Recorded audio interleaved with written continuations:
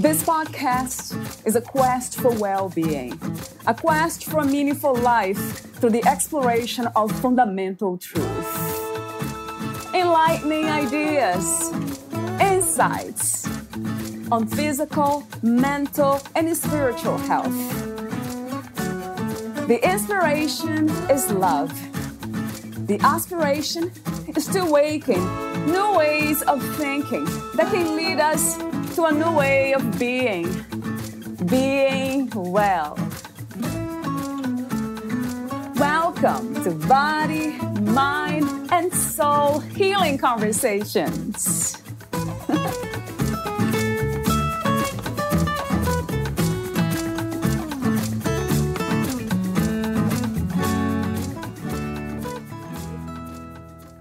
After 240 days of steeping and integrating, I was ready to start the discovery phase of my life. Discovery of my purpose, reconnecting with friends, reading and learning again. I knew my life was going to go in a new direction, but frankly, I had no clue what, how, when, and where. I only knew that I could trust it would find its way to me, and it did. When I heard myself laughing again repetitively, that was the true confirmation. I had come out of the cocoon and I could finally spread my wings. I consider myself to now be on my never-ending discovery journey. Discovery of myself, of others, discovery of how I can best show up in this world and have the best, most positive impact possible.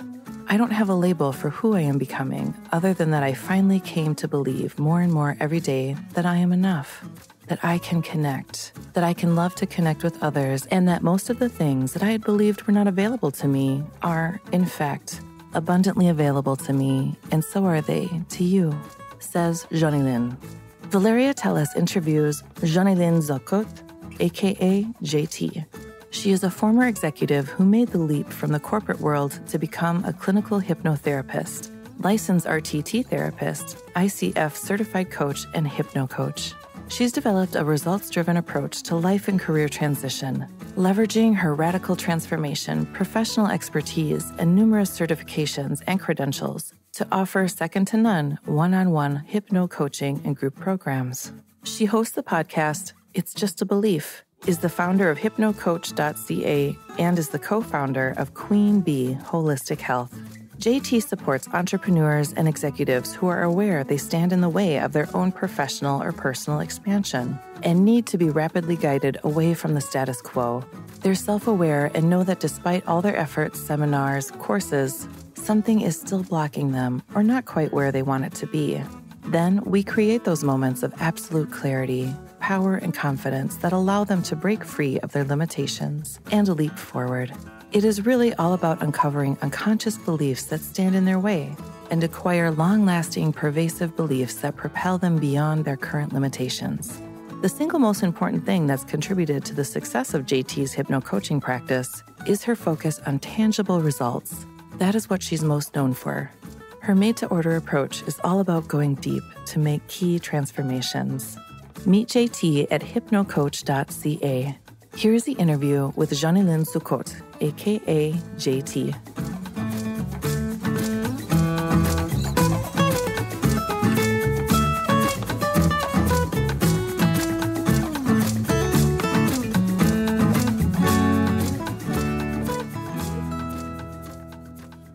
In your own words, who is Janylène Zucot? So in my own words, I'm a woman in my 50s who left the corporate world, who was let go actually from the corporate world to transform and start helping others transform as well. I would say that's really the main summary. The question I have after listening to you on how you see yourself is that transformation or the transition between the corporate world and doing healing work. That's how I see you, being a healer. So how was that transition, JT? So one day my agenda was full. I knew a year ahead what my life would be. And then my employer did a big reorg and I was let go amongst a lot of other colleagues. And I found myself with an empty schedule for the year to come.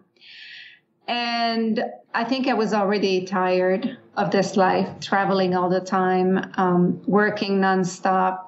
And I had an alcohol problem at the time, who really skyrocketed when I found myself not employed, but it's really easy to start drinking early in the day. So the transition was really, I would say it's been a 3 years process where I first changed my life. So stopped the drinking, lost the weight. And then it was all about starting to peeling the onions, which is really how I work with my clients, right? It's like, as soon as you start healing something, or then there's another layer showing up. And I was kind of dealing with each of the layers showing up. And for many years, my identity was my career. I was an executive for a very well-known and respected company and firm. And so when you travel the world and you tell people where you work, what you do, it was kind of preceding who I was. It was more important in a certain way than who I was. So that was the big change. The big change was really to be represented, or be behind a big name and a big aura, and then suddenly showing up as yourself. That was a big change. Yeah, and I can imagine how big that is, because we usually hold on so tightly to identities, right? In labels. Absolutely. That might be the only death really that exists from my perspective. It's losing that sense of identity. Mm-hmm. So how do you define success these days? What is to be successful to you? That's a very good question. For me, success right now is, I think we need to accept that success will change over time. Our definition is flexible. And for me right now, success is to really be able to have my clients get the objectives they want to get and even more. So help them free themselves, and to be able to do it at my pace and on my terms. Yeah, that sounds good. That's really what my success here. The success for me right now is that I feel really free, and I feel that I've really healed so many difficult parts of me, and so many and I've changed so many of my beliefs, that freedom that I live inside of me is really my success right now. I love that. This idea that freedom can become definition of success. And of course, a lot of us have different ideas, right, for what freedom is. Absolutely. So that's another conversation, I would say. Talk to me for a moment about the difference between change and transformation. So a change, so there's kind of 4 on the continuum. There's a fine tuning. This is when you just do a little thing. Let's say, you just do a little thing, then you change one thing. So you can change a habit. When you transform, when you transition, it's between that time where you have multiple changes. And the transformation is really when all those multiple changes have occurred. And you see that your life in many aspects, financial, health, love, career, relationship, spirituality, in many of those aspects, you see that your life is no longer the same. That's a real transformation. And it's very tangible, right? Absolutely. It's very clear. You mentioned spirituality. What is spirituality to you, JT? That's a very interesting question for me. I am not an utterly spiritual person, to be honest, because maybe I look at people that are very, very spiritual and I find myself not as much. Maybe it's by comparison. But for me, spirituality is to be connected to your own heart. It's also being open that other forces or other energy, other people out there also own their own truth. And this is really where I see spirituality. For me, it's an immense respect for who you are as a human being and who other as well. We talked briefly off record about the video of Garbo Mate on attachment and authenticity versus attachment. That's how the video it's titled. So is that somehow this idea of spirituality you have connected to authenticity? Yes. So I see it a lot in my practice. And I must say, I have an issue with the word authenticity. I think it's overused, misused, and it's impossible to extract the culture in which you grow up, in which you are. So your authenticity is always kind of tinted with whatever era you live in, or culture you live in, or country you were born, or family. So authenticity for me is it's a skewed word in a certain way. But what Gabor Mate talks about is that when there's authenticity, when you have the choice between being authentic and attachment, most people will go for attachment. So they will be inauthentic or untrue to keep the attachment, to keep the relationship.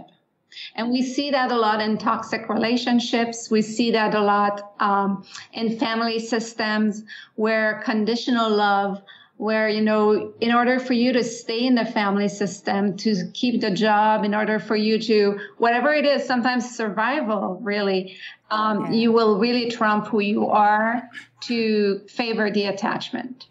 And it's very subtle too, isn't it? This dynamic. Yes. Because I see that, how much we give in when it comes to our own truth, just for the sake of being in a relationship, keeping that place stable and the structure. It's also survival. We're wired for that. Like, we're wired to stay in the tribe, to stay secure and safe and everything, even though in 2022, it's not as much true as it was at the tribe's time, but we're wired for that, right? So it's kind of that balance between being who you are, aligned, true to yourself at the time. True to me in 2022 is not the same as true to me in 30, and so the idea is true to yourself, and then at the same time attach healthily to the people and the systems around you. It's a balance act. What would look like this graceful dance between healthy attachment and authenticity? I think once you really have done the type of work that I do, where you've gone very deep into understanding your beliefs, how they formed, and how you came about to believe all the false things about yourself that you came to believe, you can look at other people and say they have the same thing. They have all those beliefs about themselves, about life and everything that they formed depending on what kind of life they've been through. And so then you can respect that the other person also has their own truth. So you can say, okay, I have my truth, they have their truth, they're from their beliefs, I formed my beliefs. Now there's a space where we are both comfortable together. There's a space where I can be myself and let the other one be themselves as well. Sometimes, the zone of compatibility is big. Sometimes it's very small. So I think it's about being able to see that not in separation, or not I'm bad, you're good, I'm good. It's more like you are there and that I accept you, and I'm here and I accept it and love it. And let's see, where is the zone where we can meet? And sometimes that zone lasts a week, a year, a lifetime. But we always have that idea that it needs to be forever, right? Otherwise, it's not worth it. Well, I believe it's worth it no matter how long it lasts. So, would you say that when we have unhealthy attachments, that leads us to feel stuck? Is that the reason, the cause for being stuck? It's one of the reason, and I'm not going to go into all the theory of attachment, but one of the reason really is about those fears, like fears of abandonment, fears of being rejected, not being connected, not feeling connected, not feeling good enough. All those beliefs really keeps you sometimes in unhealthy situations. And it doesn't mean, I always say to people, it doesn't mean that the other person is wrong or bad or unhealthy or toxic or whatever. It may just mean this is not where you're meant to be and in that relationship right now. And there are other things to learn with other people elsewhere, right? That's an interesting way, the way you say that it's not where we're meant to be. That sounds spiritual to me. this idea that there's a design, right? That we're all kind of moving according to some sort of plan. You help people who are stuck in their life or career transition and transformation to break through and live free from the limiting beliefs that they chose to let go. It's a part of your, I think on your website or part of your biography, I believe. So I'm just paraphrasing and reading that section. But the question I have is about this idea of living with this kind of freedom that you speak of, freedom from limiting beliefs. So the question is, how possible it is to navigate this reality in a human body without belief systems? Do you kind of replace those limiting beliefs? So you replace them with what I call propelling beliefs. I like to call them propelling beliefs or healthier beliefs, and you still choose them. So the idea that if you change your limiting beliefs and there's another reality that's going to be there in front of you, you're going to have to deal with, right? So the idea that it's true that you're becoming freer and freer and lighter, and it's easier to I would say to go through life once you've let go of your limiting beliefs, but life is still there and life will still throw things at you. It's really how you will react to it. But if you change a belief, let's say you change the belief, I'm not good enough, by I know that I am enough. And then you encounter a situation where it really rubs somebody the wrong way. To feel that you are enough and you carry this with you and you show up with this, but it just provocates somebody or doesn't make them feel good at all. You're going to have to deal with this, but you never had to deal with that before because you didn't feel good enough about yourself. So you never had encountered that before. So the idea is that we change beliefs, we become lighter, freer. It's easier to navigate through life. It's easier to have a sense of self and respect for others of where they are in their life and what they want and what they choose to do with their life. But you will encounter new situation with those new beliefs that you will have to deal with. And this is when it becomes interesting, because that encounter with new situation will push you to keep on doing the work, or just saying, you know what? I'm good where I am, and this is good enough for me. I've done enough, and that's good, But, it's not that nothing new will ever happen or being thrown at you. It's how you're going to react to it. Right. That makes so much sense to me as well. And it makes me think about the idea of healing as a destination, or any kind of destination doesn't really resonate with me. That makes sense the way you're saying. So it's like peeling the onion, it just keeps going deeper, almost like diving into life deeper and deeper, if we choose to, right? In a way, if we are open enough. I mean, that sounds fascinating to me. I love this idea. Yeah, I never say, there's something with me that I don't like about that spiritual reality right now, is that kind of supersedes other people's belief system or anything. It's like it's not, now it's like the supremacy of that spiritual reality. And I don't really embrace that, to be honest. For me right now is that if you decide to peel the onion, it's going to be easier and easier for you to navigate life. That's really how I see it. And besides you, some other people might have find other ways to learn about themselves and navigate life. And for me, it's as good. So when I have people, especially couples, and you have somebody saying, he's not there, he's not growing, he's not doing the work, I don't embrace that. Like, this person is where they are, they decide to do, and maybe they'll take another road that's going to work for them. So that's really, and I know what I'm saying is not popular, but this is really how I position myself. I love that, JT. That really resonates true to me, because that's what life really is. It's constantly changing. And sometimes from one's perspective, it seems like it's not, especially with family members. We tend to judge and say that they are not changing, they're stuck and all that from our own perspective and filters. But the truth is, I believe life is always supporting itself and growing and evolving in its own terms, in its own way. Exactly. time. So yeah, I absolutely believe that. That has to do with freedom, doesn't it? I do believe that life is free. It's all about freedom. I think this is why, actually, that's why I am really in that frame of mind that there's a lot of other ways. Like when I talk to people, when they decide to come to work with me, it's like, okay, this works. It does bring tangible, concrete result change in everything. And if you want to come along, I'll bring you where you want to be. But there's other ways as well, and they're as valuable. So, another open question I have for you is about do you see a purpose for the human experience?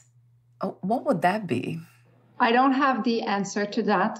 What I see, though, in my practice, I see people who are trying to be better human beings, who are trying to feel better in that human experience. And we've seen it in the past 2 years. There's a lot more unexpected or that we don't know about this human experience than what we think we do. We think we know, most of it, or we've seen most of it and everything, right? And then the past 2 years have shown us that, we didn't know that much, right? So for what I see about the purpose for me is really to know that all this will pass, all this passes. And in that passage that you are, in that very tiny moment where you're going to be here, then try to embrace all that is there for you and for your people around you as much as possible. So there's that ripple effect. That's really what I see. I know it's not a great perspective, but that's really, really where I am right now. Yeah, it sounds like that you are speaking about the purpose as individual purposes, that life is a network, everything's connected. And exactly. Right, in a way, we have the sense of purpose, but it's actually life doing its work. And in the end, who knows, as you said. There's many different perspectives, spiritual perspectives that I have, but I would not kind of bring that up here now. Maybe later, if there's an invitation for that. So another question I have is on healing. What are some of the obstacles to healing, JT? It's the attachment to the pain. Yeah, So, tell me about it. Sometimes we're so attached to our pain because our pain plays a role. The pain, the limiting beliefs, whatever it is, it plays a role in our lives. Often it brings attention. It keeps us from moving forward because we're afraid of moving forward. What's going to happen? Again, the attachment thing as well. Afraid to lose people around us. So there's a tango. This pain that is there, right, serves us, and that's why. That's the reason number one why people don't let go of their pain is because it serves them in a very legitimate way, right? They've learned to live with that. And they think that this is the familiar. It is the familiar for them. So because it's familiar, then it's easier. And your brain always tries to keep you in the familiar because it's more secure than something you don't know, right?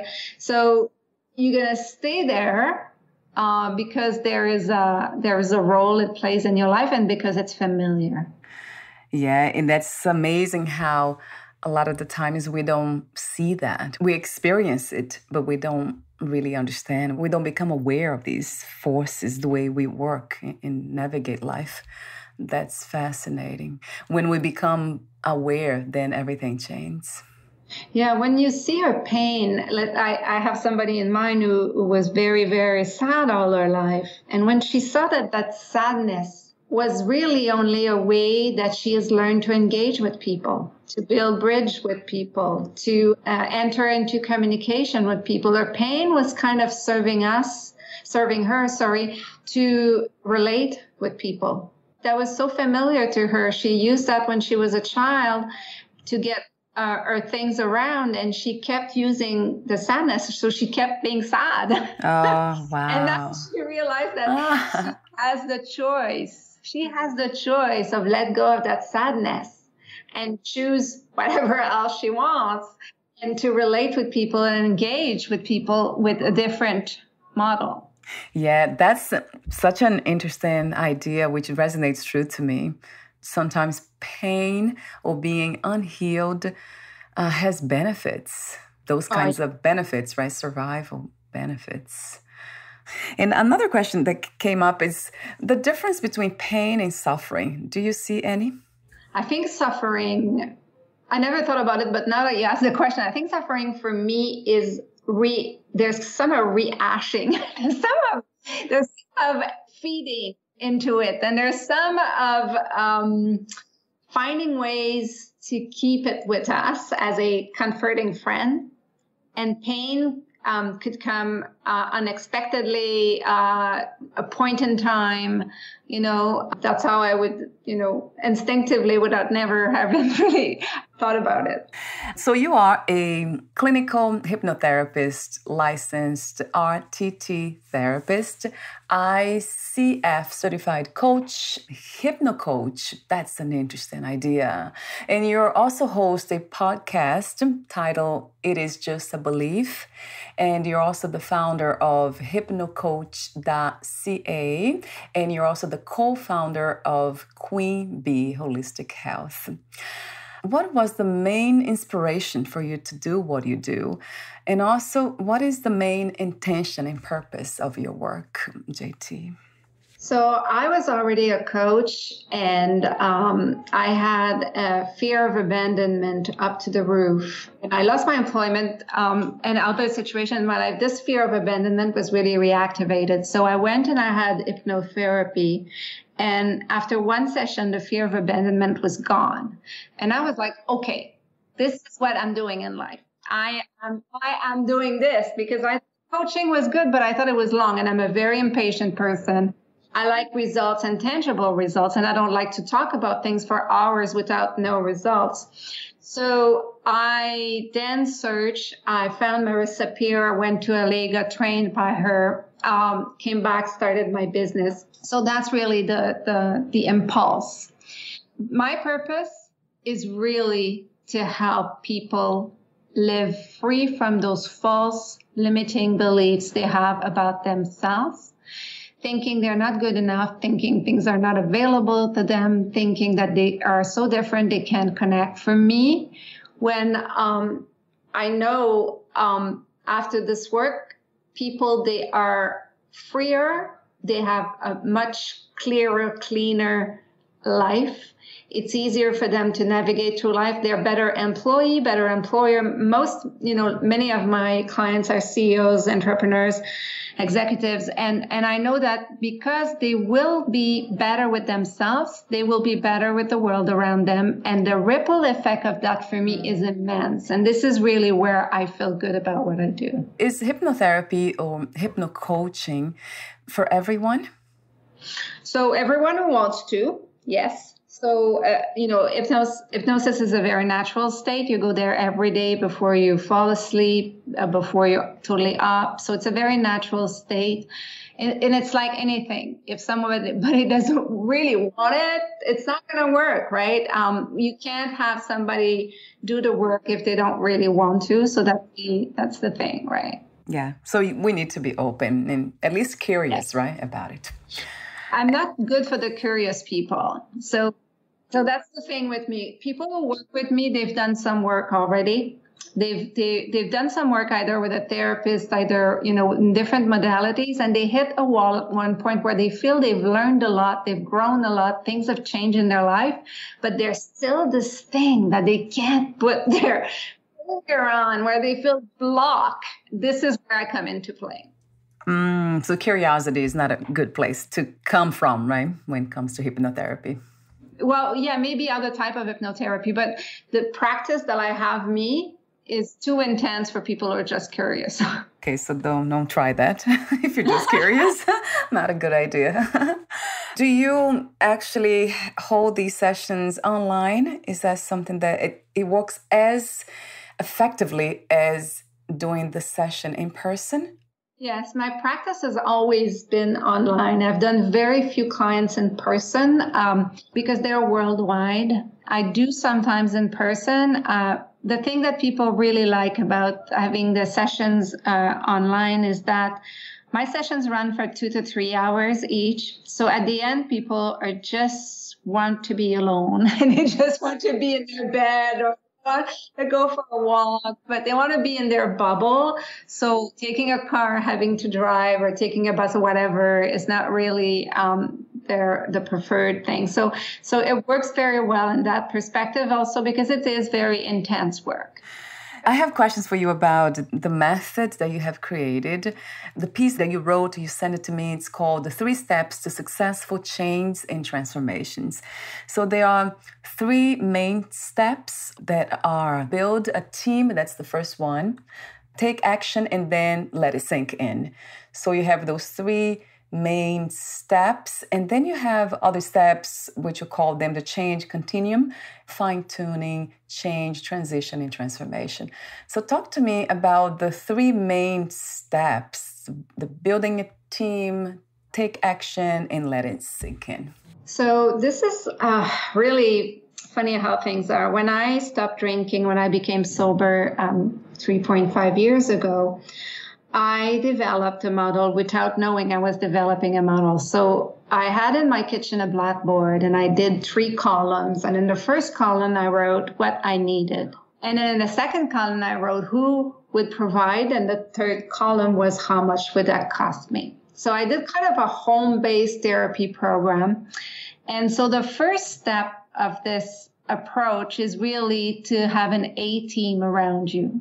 So to have a team of people who understand what you want to achieve, people who will help you get where you want, that work in synergies and are there for you. That is very fundamental. In my transformation, I probably had 20 people around me. Sometimes you will have small transformational, smaller change, and you only need 2 or 3 people around you. You can really scale it to what you need. But having a team around you is really the base, the fundamental of such important changes in your life. And team members, they can be there 2 weeks, 3 weeks. They can be there for 3 months. They're there for you, and you choose them. And there's some criteria and everything that I've put out there in another article that I wrote. But that is really the fundamental, is to have an A team. Then the second part is to action every day. And this is to count on what we call the compound interest, right? So every day you action towards the change you want to see in your life. Sometimes it could be resting, but you just don't rest to say, oh, today I'm lazy, I'm doing nothing. You just say, today I rest because I decide that this is what I need today in light of what I'm trying to accomplish, and my body needs to rest and my brain needs to rest, and I'm just resting today. And I do that because I love myself, I appreciate myself, because I know I'm enough, I'm worth it, blah, blah, blah. It's really conscious action every day. And the action can run from 5 minutes to 3 hours, but the idea is that you run it like a project. So every day, if you build a building, you're going to have every day something happening, right, in that building. So, this is really, and then the third step for me lasted 6 months, because I was in a major transformation, but it could last 1 day for somebody who has a very smaller transformation. But it's let it sink. It's like, instead of running for the next change or the next thing you want to see in your life, is to be able to start to, like a sponge, to really take it in and start to really live with the things you have changed. Live with me as a sober person, as an entrepreneur, etc. Everything I had changed in my life. So for 6 months, I did nothing outside of my regular life. Then meditating, I did the Kirtan Kriya for 280 days, and that's all I did. And it was fantastic, because I felt I really cemented all the work that I had done. And then I was ready for the next wave, which came for me. For me, it comes into waves of changes, and I see them coming. I know when they're coming, and I know what I need to work on. But the idea is, as any of us, I keep working improving my own self and fine-tuning sometimes. But that's really the 3 steps that are so easy, so simple, but helps to have a structure. And then you mentioned also about the initial spark. So every change and transformation starts with that. Talk to me for a moment about that spark and how do we learn to identify that? That's, the spark is the moment. And it can be nothing. It could be you open a book and you know that there's something in your life that needs to change. It could be a conversation. It could be a movie. It could be a walk with a friend. But it's that moment that you know. You know so much that you know that status quo is not possible. And if you persist in the status quo, most of the time things happens. Right? Some people will say if you don't hear, if you don't listen to the message, they'll keep, you'll keep hearing it louder and louder. But for me, it's really that spark, that moment. And in that moment, often there is a kind of a fear, but there is also that I can do it, right? There is that moment where you feel strong and on top of the mountain. And that's kind of that energy that push you and help you to move towards the changes, that you want to see in your life.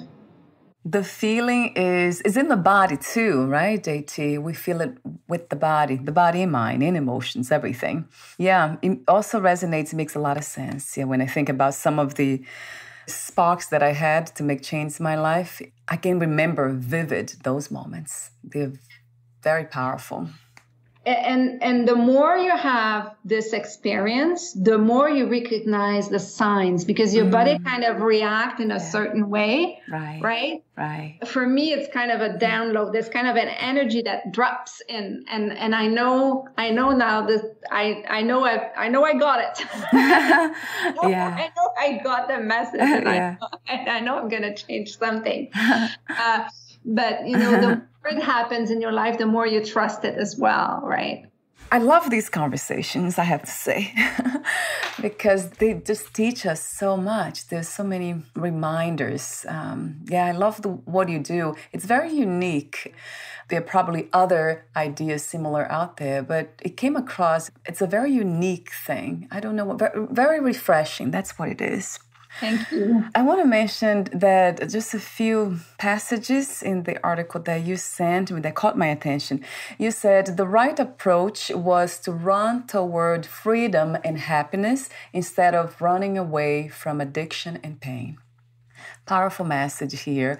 And then you also said, when I heard myself laughing again repeatedly, there was the true confirmation. I had come out of the cocoon and I could finally spread my wings. I love that because even that symbology of wings, the way you wrote this, is just, that's the symbol for freedom. And laughing too. There's something freeing about laughter. There's something about laughter that's so liberating. So it's interesting how you use those words in connection to that idea of freedom. It's funny because you talk about healing, right? When I'm under hypnosis with clients and then they start laughing about something and they laugh and they laugh and they laugh. I know at that very moment, there is a part of them that gets the message and that is really into a major transformation and change and that things are consolidating inside themselves. It's very clear. Laughter, in a way, it is a sign, isn't it? This feeling of contentment, even if we have no reason for it. It's a sign for that change has taken place or it's about to come. There's a door that's being opened. I agree. So we're almost at the end. I do have a few more questions for you, JT. Would you like to add anything else that we didn't cover today? No, that was great. Thank you for all your questions, by the way. I didn't say it every time, but thank you. They were they helped me reflect. And there are questions that I never thought about, so I'm going to reflect on them. Oh, I love this. Yeah, I love questions. I love this. It's just very opening and freeing in some way for all of us. I can feel like I learned so much from all of you.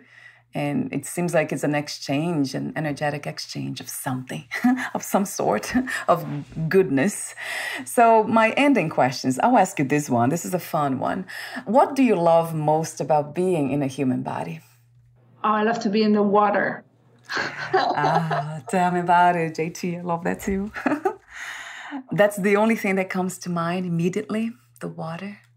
Yeah, the water. There's something expanding about water. It's just, it's very attractive to me for some reason as well. When I was in my transformation, I think at one point I was taking 4 or 5 baths a day. It was my healing. It was kind of there was something about taking my bath that was keeping me grounded, and I needed it at the time. What is true power to you? The true power is to wake up in the morning and to know that you are enough. It's to know that no matter what, you really, really are enough. What you are is okay. That's a true power for me. I love that. Yes, 1 billion times that realization, right? That we are enough. Yeah. In practice, right, JT? Because it seems to be an understanding, a realization, but also practice. Well, when you know it, when you really, really know that you are enough, like in every cell of your body, in your entire, when it's not something intellectual, but it's something that you know, really, as much as you know that you are a human being, you don't question that. You don't ever question that you are good enough. The power of that, it's immense. And my last question is, what 3 experiences you wish everyone to have before they lose the body, before they die? I wish they laugh to cry, like laugh like they don't sense their body anymore. Yes. You know, that real laugh. Yes. I wish that they wake up one morning beside somebody they love and they feel that love back, that shared through love. And the other experience is one day you look at yourself, you see yourself acting or behaving or reacting and being so proud and seeing the difference of, how you would have reacted before, how you would have been triggered, and see that, you know what? Wow, that's the realization that I really, really changed. And being able to experience it and see it in clear light, that is a really fantastic experience. Yeah. It very much sounds to me. I have some glimpses of that, of course. Thank you so much, JT, for what you do, how you do it, this beautiful intention to help others through the work you do, and everything else in between that could be felt. Thank you. Thank you so much, Valeria. It was a pleasure. It is really a pleasure. I really enjoyed that interview. It's fun. It's spiritual, meaningful fun, whatever you want to call it. It's just fun. So before we say goodbye, where can we find more information about you, your work, services, products, and future projects? So hypnocoach.ca really is the website where pretty much everything is hosted. My podcast is there and all the platforms as well. It's Just a Belief, which is my podcast. People can book a 33 minutes call with me to talk about their challenges and issues, and then we can see if, we're meant to work together. Then I also have group programs once in a while. One is a Hypno 360 program. Another one is with a Ayurvedic doctor, where we have a Season Your Life program. And when they're offered, they are on the website. Wonderful. I'll have the link on your podcast profile too. Thank you so much again, JT, and we'll talk soon. Bye for now. Yeah. Bye for now. Bye.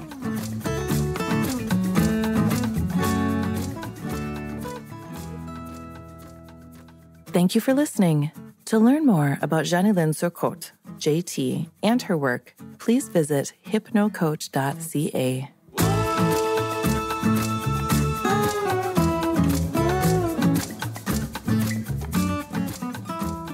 To learn more about this podcast, please visit fitforjoy.org/podcast. Thank you again for listening, and bye for now.